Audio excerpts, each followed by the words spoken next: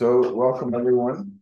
It's our great pleasure today to have another knowledge dissemination dialogue. And today's presentation is by Emmanuel Kabali from FAO. He'll be talking about exploring an integrated approach to AMR control in food and agriculture, talking some voices from the field, results from our farmer field school pilots that he's done. Just a little bit of background info. Hopefully you can still see my slide background here. In terms of logistics, we'd ask that all the participants keep their background microphones on mute. If you would like to rename yourself so your organization is shown, so we can acknowledge you if you have questions. Those views presented here are those of the speakers and not specifically of FAO. And I know our speaker knows this, but for any participants, please refrain from advertising any services or commercial products or anything in the chat. And finally, post your questions in the chat, and we will go through those and answer them at the presentation, after the presentation, during the discussion period.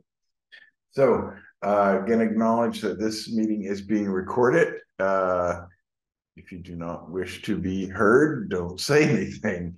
The video recording and the PowerPoint will be posted on our FAO YouTube channel for sharing in the future. So with that, I'm going to stop sharing my screen, and I'm going to pass the microphone over to Emmanuel. If you'd like to share your screen, please go ahead with the presentation. Thank you very much, Jeff, and I'm Emmanuel Kabali. I'm doing this presentation on behalf of our big team working on AMR at the FAO on a project that is funded by the Fleming Fund. Are you able to see my screen? Yes, it looks great. Please proceed. I'm sharing the correct screen in full presentation mode. Thank you. Yeah. So a little bit of background. You can see the title of the presentation has changed a little bit because we are a bit more on the action oriented side of the fight against AMR. And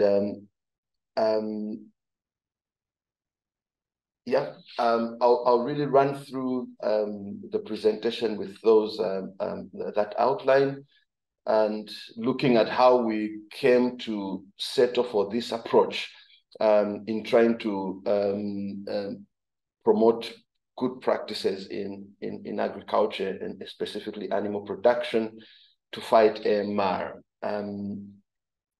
So a little bit of a background. We work in a project funded by the Fleming Fund, and this is a multi-country project that is run by FAO, but provides support to member countries. We are present in 12 countries in sub-Saharan Africa and in South and Southeast Asia, and we target 12 countries, 7 are in Africa and 5 are in Asia.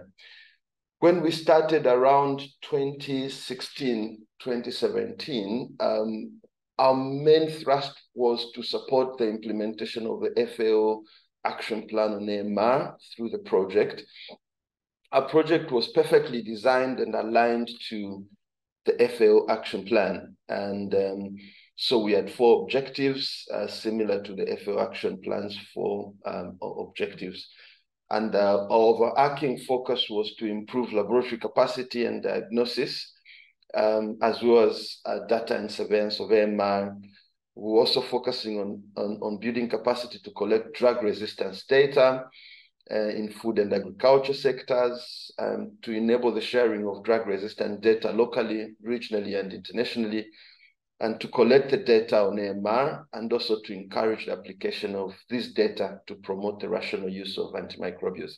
And the presentation today is really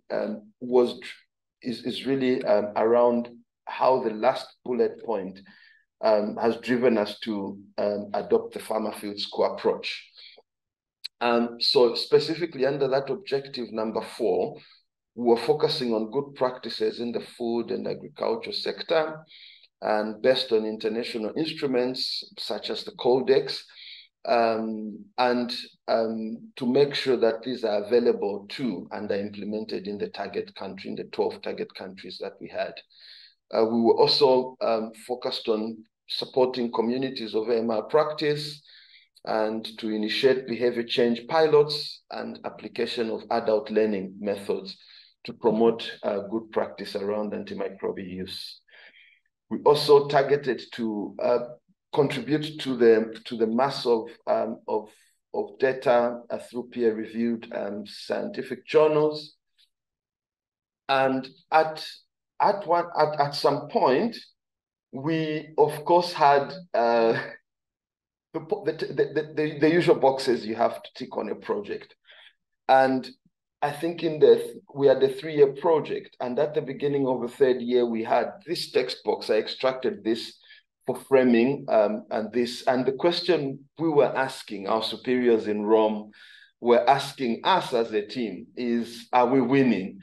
Because if you look at the very last row here, we were looking at a proportion of targeted key stakeholders reporting change in practices and behaviors related to the use of antimicrobials, and we were at 75% in this 3rd year of the project.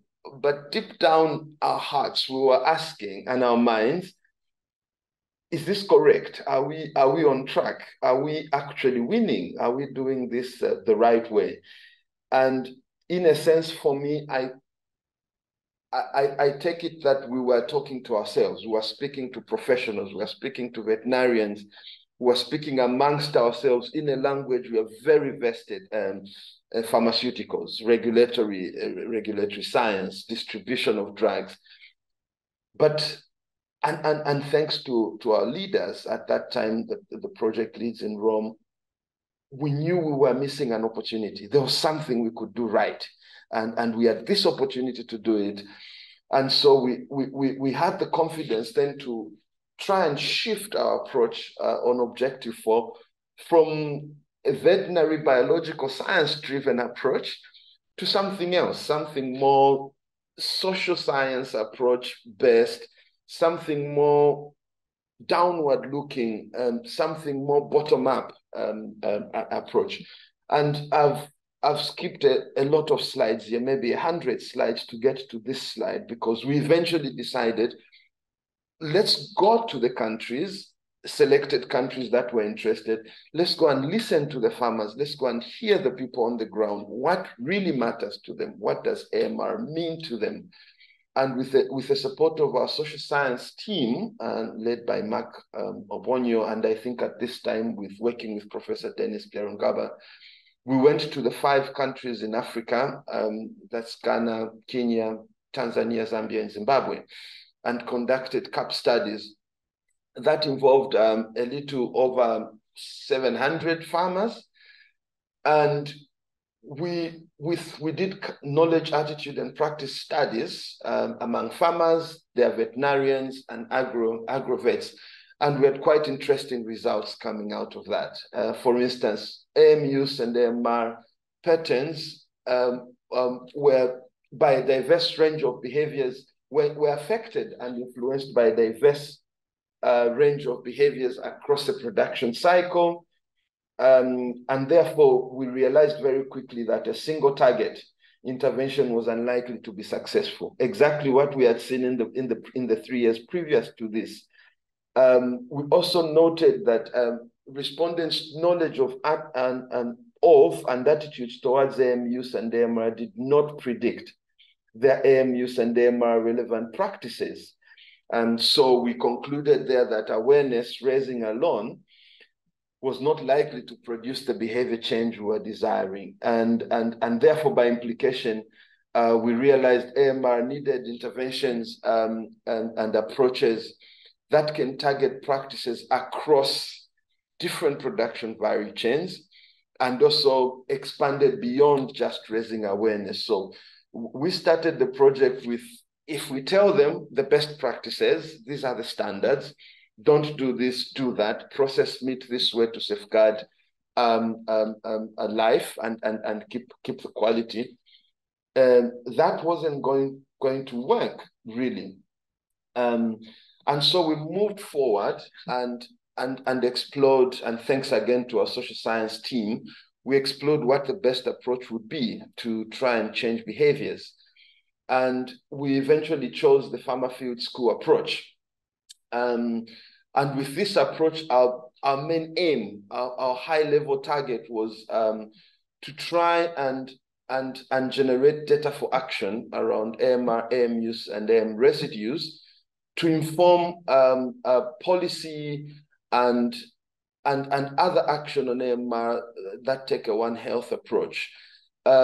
We're quite aware that lack of high-quality data on AMR, AMU, and AMC are a major barrier to effective and informed decision-making.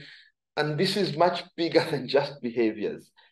Investments into AMR from the grassroots up to the global level really requires reliable data. And we noted that we struggle to have and demonstrate those reliable data.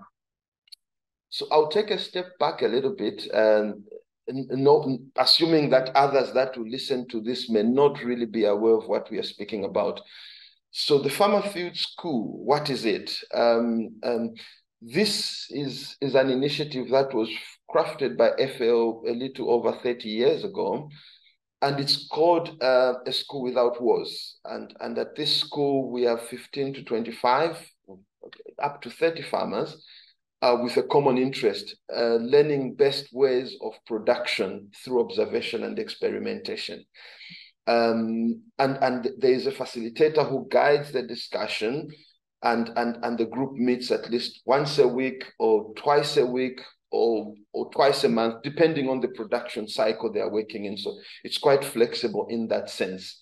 The length of the field school is usually around a full production cycle. And in poultry, when we are doing layers, it runs for around 6 months. At least we rent some for that long. And when you look at broilers, it will run for around, one cycle run for around 6 to 8 weeks. There are a few steps in the implementation of the field school. So a typical field school session is around 3 to 5 hours, and it involves having a roll call, conducting an ecosystem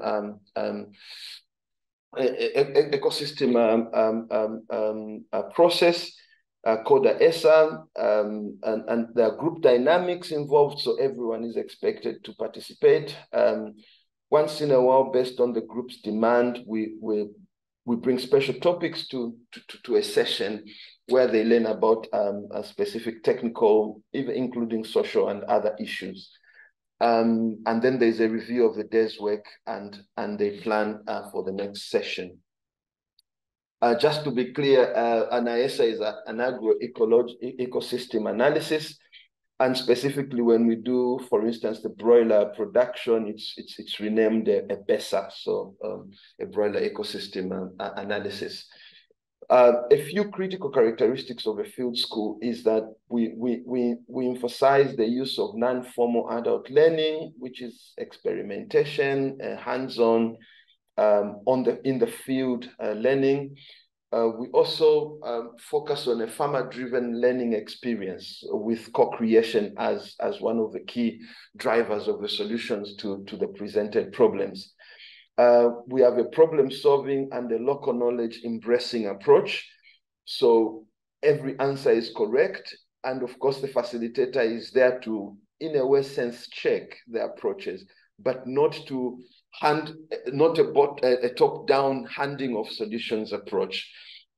And sometimes we have in-depth understanding of the ecology and the local constraints, and the facilitator just facilitates and not teaches, as I have said. So we are also able to run experiments depending on the demand or also the focus of the intervention. And in this case, for instance, in the pictures, you can see farmers have their own approaches and they work as a community, they work as a team together at a host farm. And the host farm is where one of the farmers hosts the school, and the other farmers visit the school, and they grow, in this case, a cycle of product. We are looking at layers in this case. This is, of course, guided by a facilitator. So when we set up the field schools from the CAP, we had 5 countries. Of course, one country, in this case, Tanzania, found the approach in layers of broilers not feasible at the time. So we took a different approach and worked with the Maasai, the pastoralists. But in the 4 countries where we actually applied the farmer field schools, we implemented 25 field schools, and we had about 750 poultry farmers participate. The farmer field school learning curriculums were informed by the CAP studies, and several FFS, especially under the broiler, lasted multiple cycles. And we are proud to say, for 2 years now, cycles, some of the field schools are still running. We also framed an evaluation around the layer field schools, and these were conducted in Ghana and in Kenya.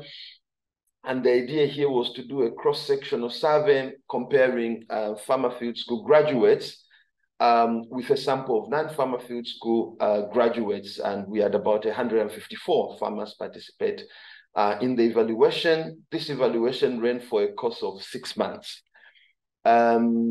And so we were trying to check the adherence of graduates to practices that they had learned during the cycles of their practice when farmer field schools were running. We know that most of the practices that were recommended were around biosecurity, and we're trying to compare the business as usual among the non-graduates to the graduates who would have adopted some of these. Some of the early findings we had there was that around 67% of the field school graduates reported that they did not use antimicrobials for any other purpose except for treatment, and this compared to only 15% of non-field school farmers that reported that. And also we noted that farmer field school graduates were significantly more likely to keep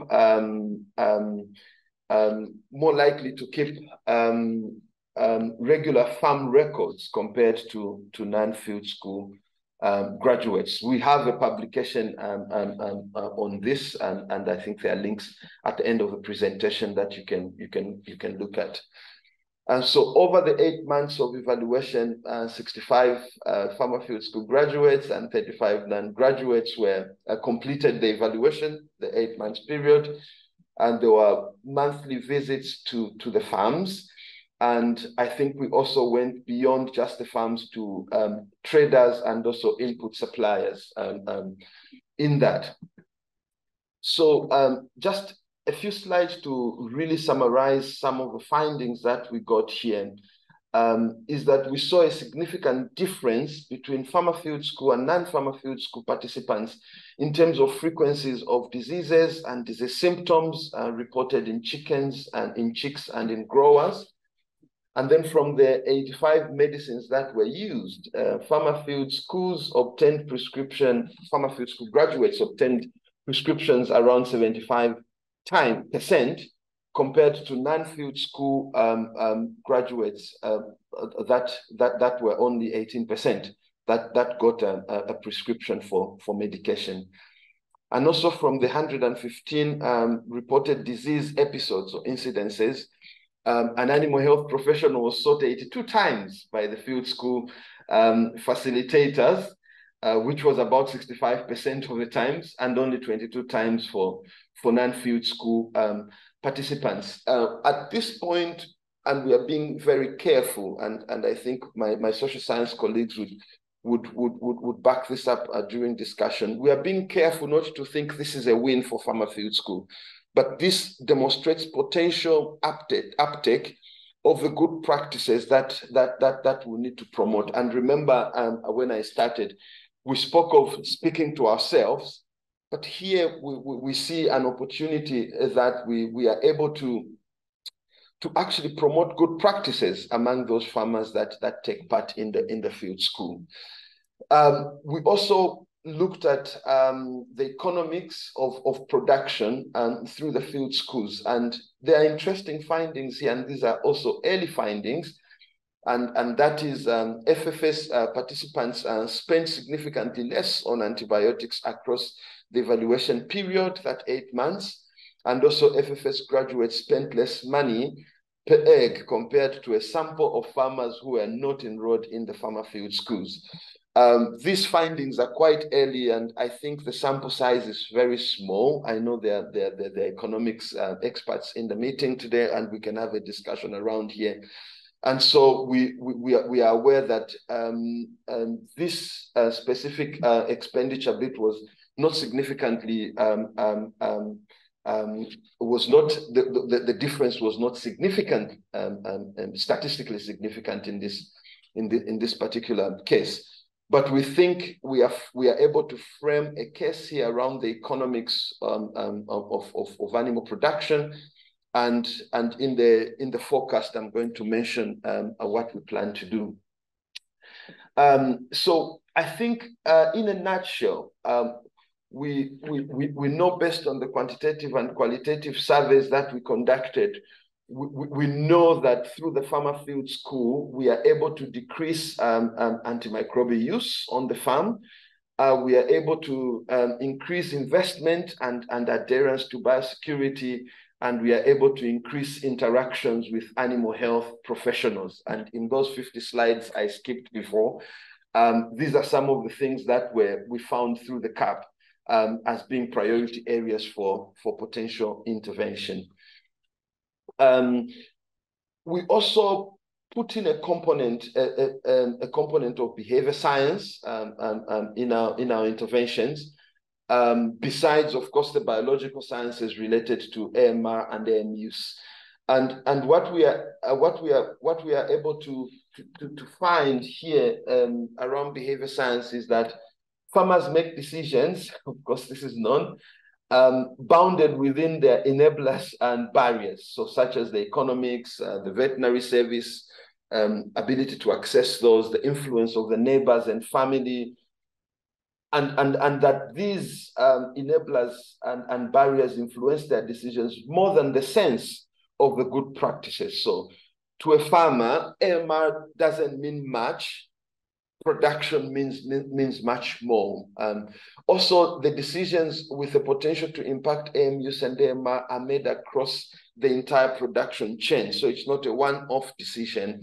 And I think situations like high mortalities are likely to influence the decision of a farmer to use antimicrobials more than the logic and the knowledge that antimicrobial use without a prescription is not recommended. And also that access to services and attitudes and or sufficiency of knowledge do not necessarily translate into adherence to practices. A good example of a behavioral intervention was an intervention we made for promoting the use of footpaths, because again, during the CAP studies, we realized most farmers who knew what a footpath was intended and actually had footpaths on their farms, the majority of them didn't actually use them. And when you ask them why they didn't use them, I think generally the perception was that they were not effective. Also, one of the critical outcomes, specifically in Ghana, that came out was that use of footpath was expensive because disinfectant was quite expensive. And when the behavior team and the social science team prodded further, we realized that things like, for instance, when a dip is sold or when a disinfectant is sold, there's no measuring device sold with a disinfectant. And so the farmers would use sense. They'll pour water in the footpath and pour as much disinfectant as they thought would be sufficient to be effective. And that apparently was a barrier for them to use the footpaths. And one of the outcomes of this behavioral intervention and insight was that in Ghana, for instance, we developed a local solution to measuring the amount of disinfectant to put in a footbath. And the outcome there was that the farmers realized a container of disinfectant that would last a month or less was able to last 3 to 4 months. And so over 2 production cycles, or in the case of layers, over a full production cycle of a year, they would use only 2-3 containers, where they used to use 1 container every month. And so that was one of the outcomes that enabled farmers to adhere to show adherence among field school participants through biosecurity measure, in this case, the use of the food bath. I'll use a few minutes to wrap up this, knowing I've used quite substantial time. What is the way forward? So with what I've described before, and there's a bit more detail that we can get from our team here, we see potential in the field school as a source, as a data generating platform, also as a site for promoting good behaviors, but also for sustainable behavior change here. We see also an opportunity to scale this approach because it's a flexible approach. It has got local framing. So we are not asking the same thing to be done across different regions within a country and across countries. We are aiming to have common targets with locally framed interventions around the farmer field school. We also believe this has very strong geographical adaptability, including the respect of customs and local traditions and beliefs. And also we believe we are likely to have systematic change using this approach. Also, we feel we are able to generate sufficient data for action around antimicrobial use, around the quality of products, so substandard falsified antimicrobials. We are able to also have social science interventions, behavior science interventions, and also promote good husbandry practices. We are careful going forward in framing our interventions because we need to pair data as perfectly as possible. And this has been quite a challenge, where we would like to pair all these data points from antimicrobial resistance, economics, behavior interventions, and economics, so that we are able to try and see correlations through a production cycle. I'm sure you're all aware that this is not an easy thing to do, but our team, again, on the ground, has really made a good effort to try and design a study and an approach that will be able to provide as best an outcome as possible. We also think that I'm going to skip a few slides. Yeah, we also think that we are able to, and if you look down to the left here, we also think that with the pilots that we are planning to run, learning from these results, we are able to scale this through other initiatives. And I think there's an initiative to reduce the need of antimicrobials in agri-food systems. This is an FAO initiative that seems to target around 100 countries. And we think this approach could be useful in such a mammoth intervention and initiative because of its flexibility. And we are also seeing uptake of this approach by other partners outside FAO in Africa specifically, because I think we see that it is very flexible and cross-cutting. And finally, I think we are able to support now the implementation of the FAO's strategy on AMR or approach. As you can see, where there is the number 2, that relates to mainly the behavioral and the social science approach, the farmer field school approach. And we are able to frame this around awareness, engagement, surveillance and research, promoting the good practices, and also promoting responsible use. I'll end my presentation with an acknowledgement of a lot of technical input. Of course, I acknowledge Mark Caudo's work because he's our boots on the ground. He takes the heat when we do this work. He bears the brunt and the stress, and he has to think through a lot of framing. We are grateful to Dennis Byarungaba, who helped us with the framing, the science approach to this, the veterinary approach, the animal health approach to the pilots that we ran. Annika is responsible for the behavior science, and we worked with Courtney Price as well in the framing of this at the beginning. Our projects have gone through several lead technical colleagues, from Sarah to Marcus and Jushan, and of course the CVOs who are the budget holders, and their team has been very supportive to provide funding to our work. I would like to acknowledge, of course, the role of Jeff in leading the science behind this work. Susan Eckford, Antonio and Alejandro, who've been very, very, very supportive in framing our work.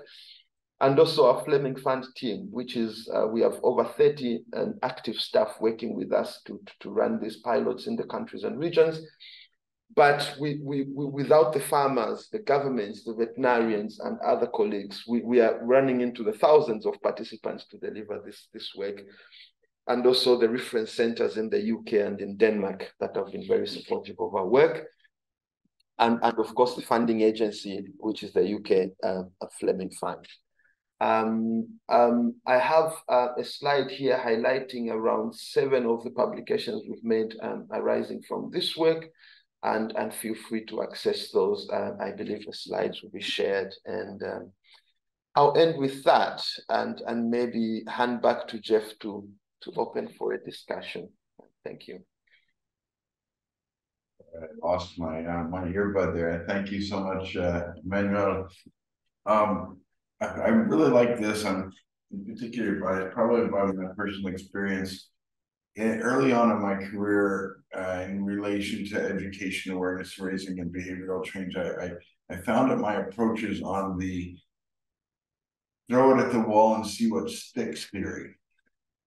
And that's really not the case. When you talk about behavior change, it's actually underpinned by science, social science and behavior science, that there's theories and there's practices, and we can predict what will, and it's a great, this is a real One Health approach, I think, to integrate behavioral sciences into understanding why people make those decisions and mental models and make changes, whether it involves economics or other social factors. So I think this is a real good example of how things can happen.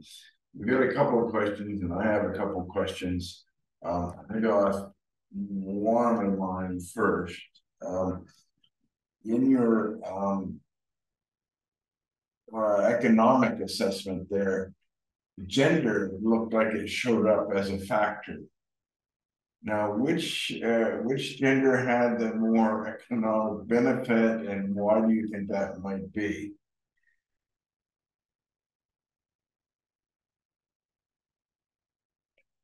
With your microphone off. On, sorry, mute off. With my microphone on, yes, of course. Yes, Chief. Yeah, gender had a significant effect here. No, Jeff. Or did I not get that right? No. Gender had an effect on the cost per egg.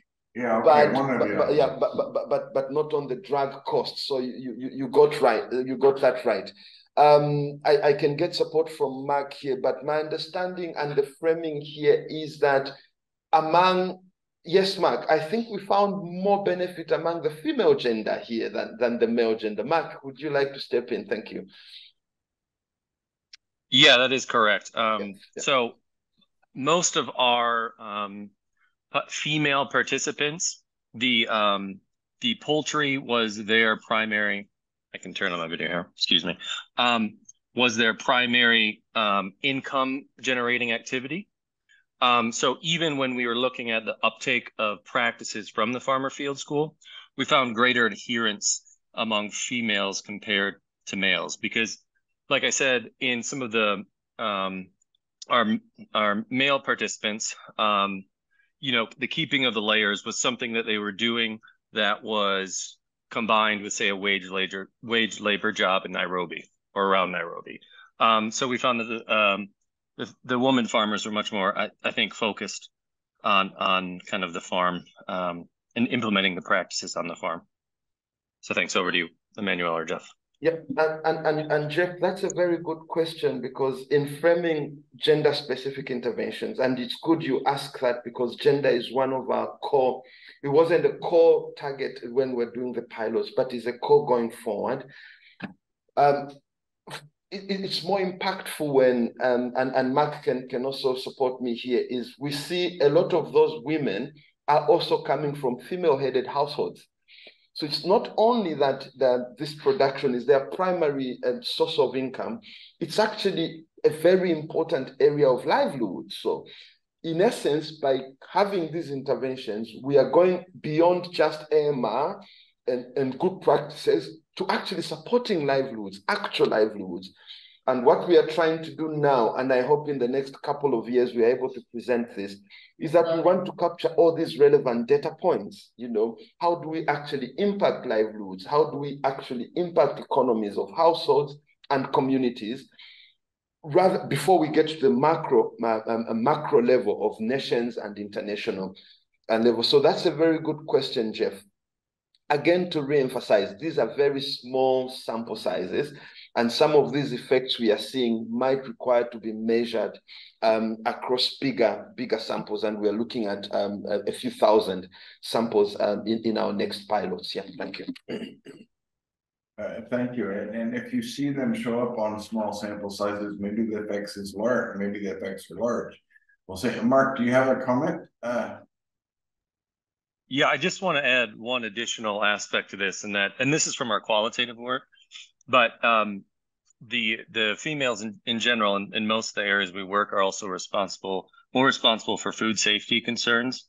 So when we talk to them about AMU or AMR and its relation to food safety, they often feel a more sense of responsibility to, you know, make products that are antibiotic, you know, residue free. Of course, male farmers also are concerned about this, but it seems like how integrated females are in the kind of distribution of food, taking care of the home essentially, maybe also makes them a bit more likely to adopt some of these practices, as you know, they're part of that chain of distribution of food. Yeah, thanks. Back to you, Jeff. Great, thanks. I really appreciate that. We get a twofer here. The both of you joining in, I know it's a collaborative work, and it's nice to have both the biological and social science expertise on the line.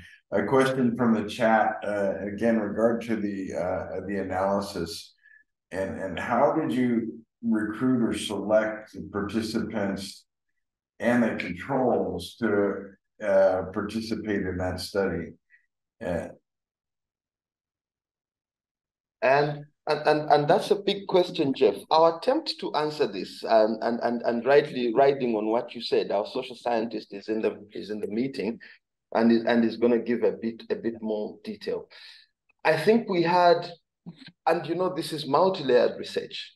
We had a bit more purposeful sampling in this case, because for the CAP studies, of course, we had target regions where we wanted to go, but those target regions were already determined by our government counterparts in the countries where we're going. And then when we went in those local areas, we ride on the strength of influencers and the veterinary delivery systems and the local leadership systems in those places to bring to us the willing farmers. And then, of course, from that pool that we get, we are able to select and sample. And each country varies. The approach varies in each country. But also very important, I think one of the key considerations before Mark comes in that we had here is we had to be careful in selecting the control group, because we had already noted that there was possibility for a spillover effect.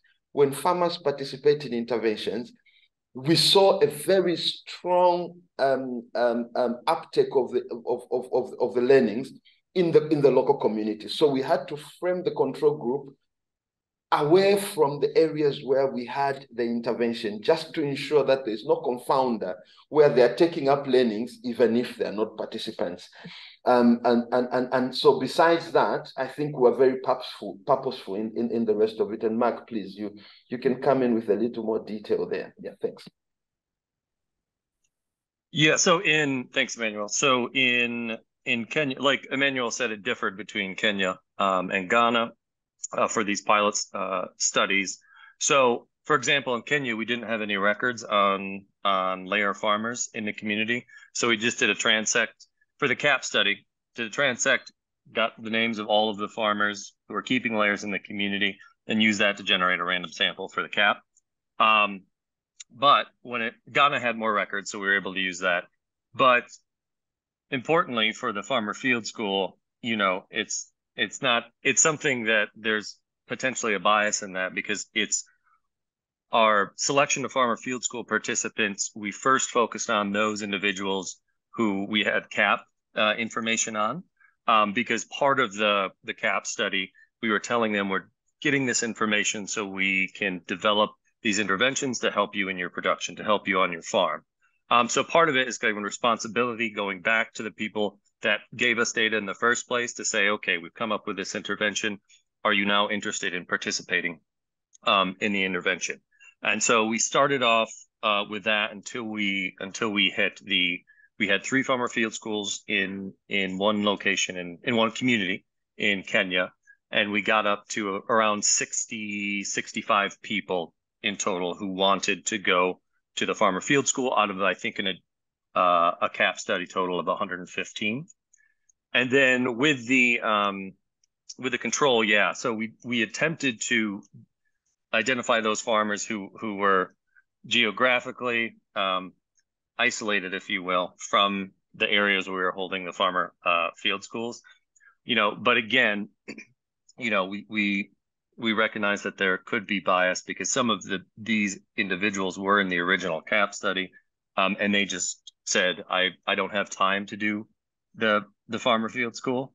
And so maybe at the beginning, they didn't value improving, biosecurity practices or something like that. So they said no to the farmer field school. So right there, we're almost biasing ourselves in the sense of people are self-selecting into this intervention that they want to uptake. So that's what, like Emmanuel said, once we expand, we'll be able to get a bit more sophisticated sampling frame to really try to tease out some of the effects of these schools on the farm. Thanks. Back to you, Jeff. Great. Thank you, Mark, for joining in there. I've got one more question before we close. And this, again, related to the farmer field schools, and not the participants, but the host or the farmer champions. Again, those people are going to have to want to participate. The 2 questions are, I see it as a potential risk to invite a whole bunch of other 30 farmers to your farm.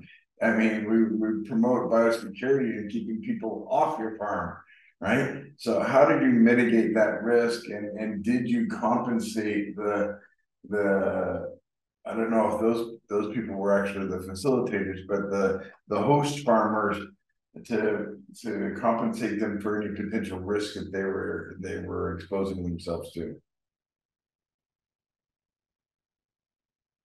Yeah, and again, I'm sure Mark would want to come in on this, and that is true. The risk is actually on 2 sides. The risk is on our side because, when we use a host farm, we invest resources. So the experiment has to be run around investing, and again, in different countries, depending. In some countries, actually, I think Ghana, we're using flocks that belong to the farmer.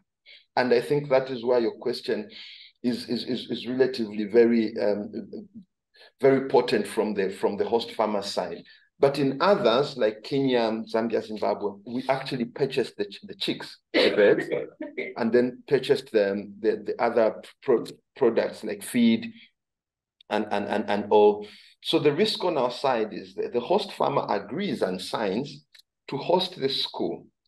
And if they change their mind, maybe because they have a difference with one of the participants in the field, that is completely out of our control. So that's a risk where the farmer decides in the middle of an intervention, I'm no longer interested in doing this. Fortunately, we didn't face that situation. And I think it's also kudos to the social science aspect of this intervention is that we are able to maintain the momentum among the participants and the cohesion among the participants, but directly to the benefit of the host farm and also the risk. And remember, these farmer groups are told to work as a community. So the farmers are coming to the host farm to support the host, but the host is also hosting as a leadership role in the community. So we're quite deliberate to choose a reliable farmer, a leading farmer, and also farmers that were willing themselves, they offered themselves to host. What we have thought about mitigating that in some countries is actually to use facilities like local learning institutions, or picking up facilities that are out of use or that belong to the community in general rather than to an individual. But we are not likely to win very much in this sense. The direct benefit for the host farmers in some cases is we upgrade some biosecurity measures. So for instance, we repair the dip tank, we make a few changes to the facility, and that benefit remains with them. On the biosecurity front, you're right. In some cases, the host farmer is both at risk and is also a risk because they insist on continuing their production of other things, and rightly so. It's their house, it's their farm. So we find in some cases where we have free-ranging chickens, we have goats, and other production, including chickens, actually. There were some farms where there were chickens, pigs, and rabbits in production while there was this demonstration going on. And I think we deeply thought about that. How do we factor in biosecurity? How do we prevent transmission and having confounders in certain demonstrations compared to others? And it will be useful to also actually get advice on some of these pertinent issues. But I think it's an excellent question. The direct benefit also for the host farm is by default, they are forced to take up some of these practices because in a sense, they are influenced indirectly to apply some of these good practices, themselves being the host farmers. And Mark, I think you can add a bit more detail to that. Thanks. Yeah, I mean, you've covered mostly everything I was going to say. I would just like to add, we also strive to provide PPE for all the participants. So, it's a part of obviously the process of learning how to integrate proper biosecurity onto your own farm. But we make sure that before the farmers are getting onto the farm, so for example, in Kenya, everybody's washing their hands, everybody's been given gumboots and a coat. And so they're going through the process even before getting on the farm of disinfection. And so, yeah, we try to really emphasize, because it's already a big emphasis in the Farmer Field School, the importance of biosecurity. And that kind of, in a way, allows us, it's learning by doing. So every time you go to the farm, here are the processes that you have to take. And the only thing maybe additional to add would be that the Farmer Field School process itself, there's a lot of work that goes in before the Farmer Field School even begins. And a lot of that is having these facilitators who go through a 3-week training, going into the community and identifying potential host farmers, and then really explaining what are the responsibilities as a host farmer, and what are the benefits, what are some of the drawbacks. And so, as Emmanuel said, we've been pretty lucky. So in all of our Farmer Field Schools, we haven't had issues with a host farmer dropping out yet. So thanks. Back to you, Jeff. That's good. I think we could stay on this call, but I think we're going to have to wrap it up here. So I want to take this time to thank Emmanuel and Mark, too, for joining in the discussion. We really appreciate that, and those who joined. I think I have a slide to share with you. about the future presentations that we have. Oops, right here. So, yeah, that's the introductory slide. That's funny that it's let's see if it'll get back. Sorry about that. A quick recap of everything that Emmanuel said here. Until we get right here. All right, the next knowledge dissemination dialogue will be on November 9th. Note the change in time. It's at 12:30 Central European time. At that time, we'll be talking about implementing monitoring for AMU and AMR in a small developing country. A presentation by Shantine from Australia. So with that, that's the next webinar, and be sure to complete the feedback questionnaire that's available. And if you have any questions, make sure you let us know on this if you have a desire to present some of your own work. So with that, thank you very much and have a good day. Bye.